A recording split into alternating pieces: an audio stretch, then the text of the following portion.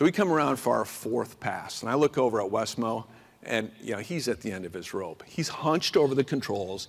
His eyes are glued to the dash. He's sweating. He's muttering under his breath. And through clenched teeth, he says to me, "Just tell me when I'm over the deck."